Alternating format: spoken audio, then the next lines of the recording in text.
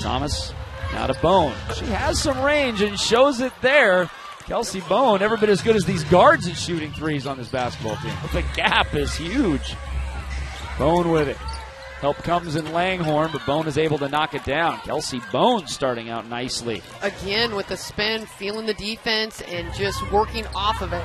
And there's Bone again, posting up on Stewart. The drop step. Jenny Busek wanted the off-arm shove, didn't get it. Here's Tuck with it as the Storm now lead by 12. Nice lob pass into Bone. Nothing Seattle defense could do when you get a player throw a dime like that over the top. Through the screen, now driving baseline is Thomas using her body. Tried to get a foul, nothing doing there. Bone's got it.